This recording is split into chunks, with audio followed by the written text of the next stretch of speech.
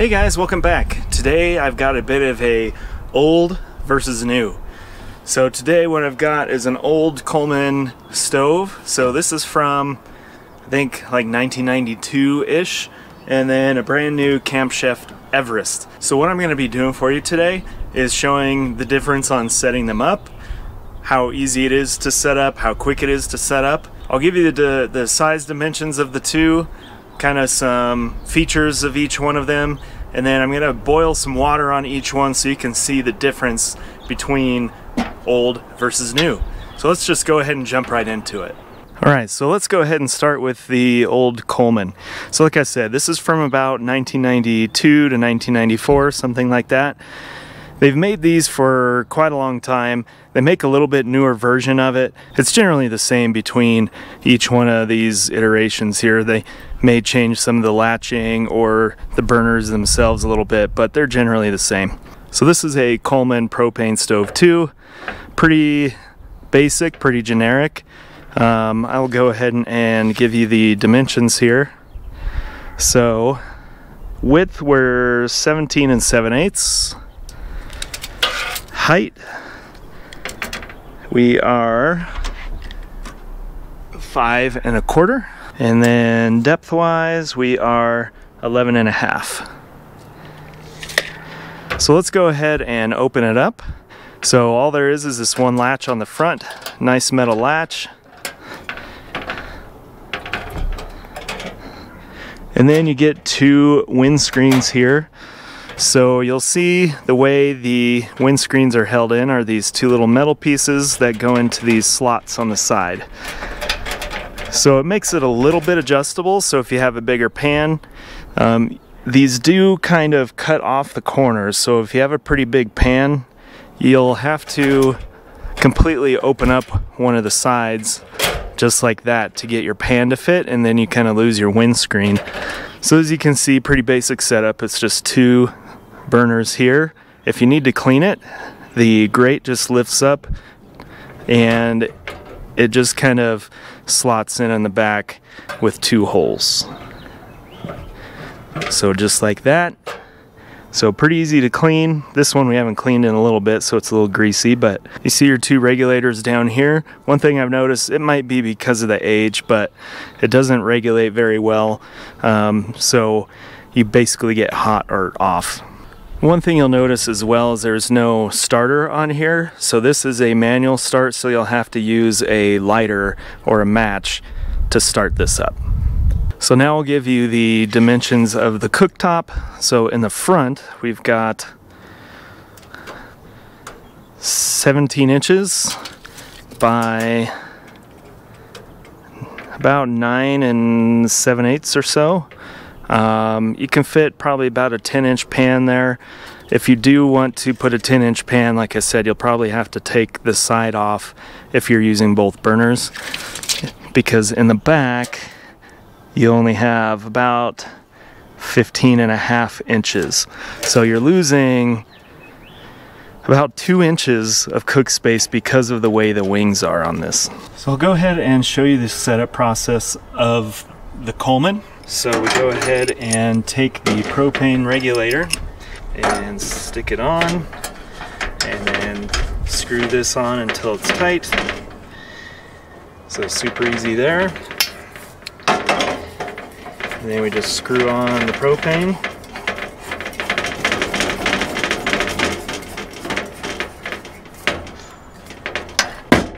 Now we'll turn on the propane.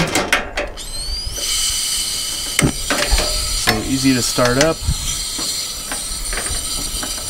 So you can't really see this, but it doesn't make a blue flame really anymore. So it's just kind of a, I don't know, an unruly yellow flame that just kind of goes all over the place, and it's really hard to regulate it. Otherwise, super easy to set up and to get started with just a lighter. Alright, so let me go show you the features of the Camp Chef. So this is the Camp Chef Everest. From what I can tell, this is kind of a second generation. They used to have metal latches on the front, but this one just has plastic clips. So This is just kind of a press fit. They don't really clip on, so you just lift these a little bit and it'll open up. Up front you have your two adjustment knobs, and then this one is an electric start, so you just press that guy in and it'll start your burner. So let's go ahead and open it up. Now the first difference you'll see is the windscreens are actually attached to the side of the stove rather than the lid. So you'll actually get full use of your burner area rather than having to open up one side to fit a larger pan. So you'll see they open up to the side. And if you do need a really big pan, they'll just open up flat like that, so you don't have to use up any space. To set these up, there's these two little notches on the lid here, and you just get those in there. So easy enough. So when you open it up, you'll see your two burners here. Pretty big burners, and they have windscreens on the burners as well. If you have the sides down, wind shouldn't affect these burners too much. So again, very easy to clean. This one, all you do is lift out. There are no like special notches or anything. There's just holes in the back that you set the grate onto. So easy to clean. You just pull this up, clean it off, and put it back on. So one thing about the Camp Chef here is these regulators are really good at regulating the flame height, so you can actually simmer on this, which is really nice. And then again, you don't need a match to start this. You have an electric start there. So with the Camp Chef, I've already got the regulator hooked up, so it's the same process as the Coleman. We just screw on the propane. Now the big difference between this and the Coleman is there is a push start here. So we'll go ahead and turn on the gas, and it's already started. Now this one, you can't really see the flame at all, but it's a nice short blue flame, and you can easily regulate it with these regulators. They're very sensitive.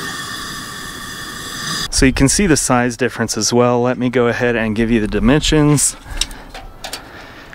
So you're at 23¼ inches wide by 4¾ inches tall, 11½ inches deep. So it's quite a bit wider than the Coleman, but the depth is about the same. So let's go ahead and get the dimensions of the cook area. So here you've got much more room for a pan. So in the front you've got, well, the grate, you're looking at 20 inches. The full cook area about 24 inches, so quite a bit there. And then the depth of the cook grate is 9¾ If you're going from the very back, you've got about 12 inches or so to the front. So quite a bit of cook area here. You can fit pretty big pans right next to each other. And again, since these have windscreens on the burners themselves, you can drop the side and still leave the top up, which is super nice. And then you've got plenty of room to put a big pan here. So on the side, you will see here is where your regulator input is. And then you just take this end here and screw it in.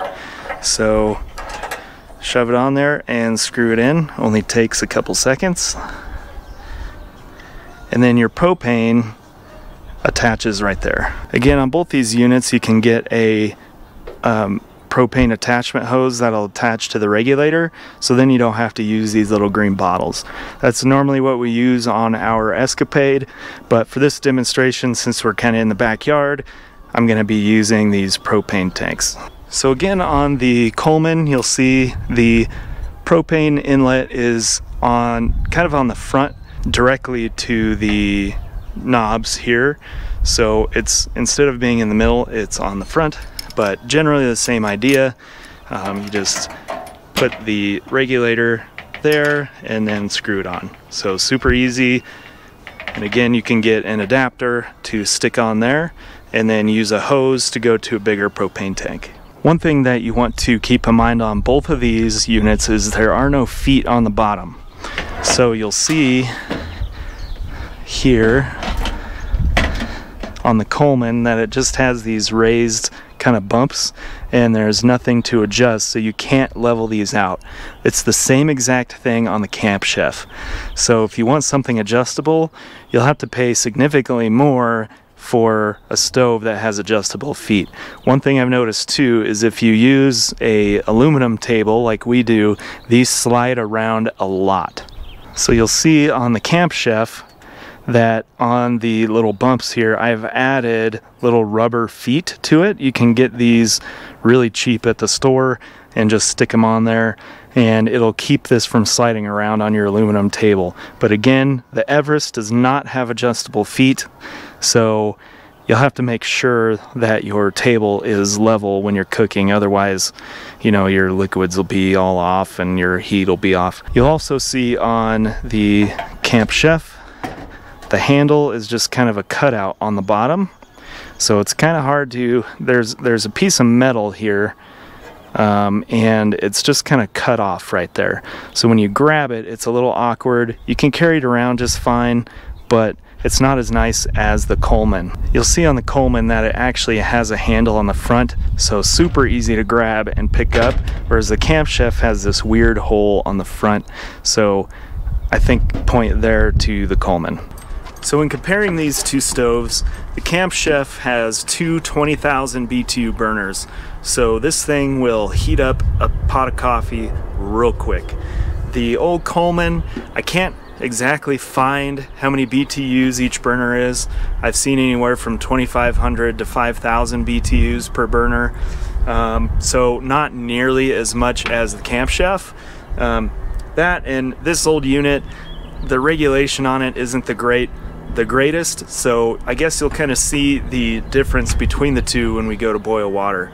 So what I'm going to do is I've got two pots. They're not exactly the same size, but they're the same thickness, and I've got them both filled with 4 cups of water. So what we're going to do is we're going to boil 4 cups of water on each one and see how long it takes. All right, let's go ahead and start with the Coleman here. I've got a stopwatch set up on the phone and a pot with 4 cups of water, so we'll go ahead and get started.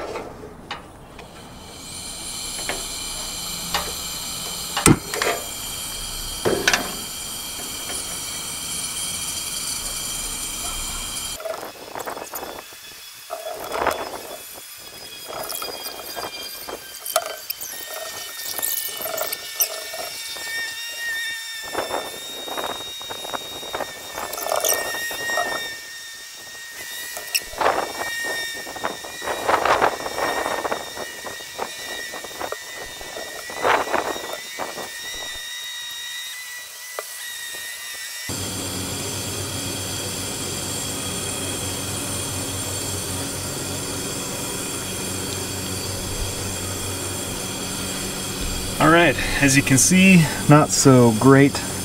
9 minutes, almost 13 seconds for the Coleman to boil water. So let's go ahead and head over to the Camp Chef and give it a try. Okay, we're over here at the Camp Chef. Let's go ahead and get it started.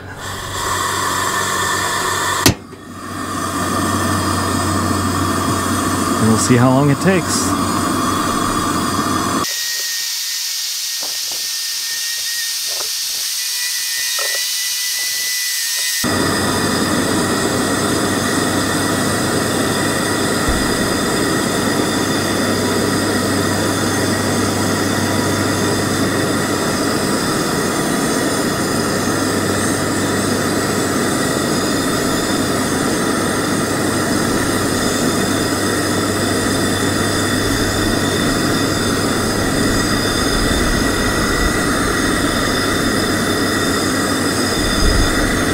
Alright guys, so you'll see the huge difference between the old Coleman and the new Camp Chef.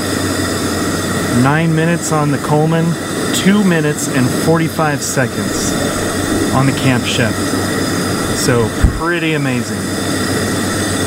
Alright guys, so you can see the huge difference between the old Coleman and the new Camp Chef. Now we can chalk it up as the old Coleman. I mean, it's pretty old, doesn't put out as many BTUs anymore, but you'll see what you get when you upgrade to a newer Camp Chef or even a newer Coleman is a huge gas savings, even because it's not even half the time to boil water on the new one. So I do like the smaller compact size of the Coleman. If space is a problem for you and maybe you're just car camping or kind of overlanding out of your vehicle, the smaller size might be nicer, but again, you have to think of how much gas you're going to use to heat up water all the time.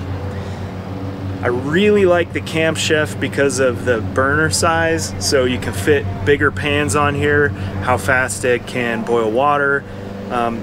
In our case, the size really isn't that big of a deal because we're using our Escapade, so it fits right on the shelf in the back galley.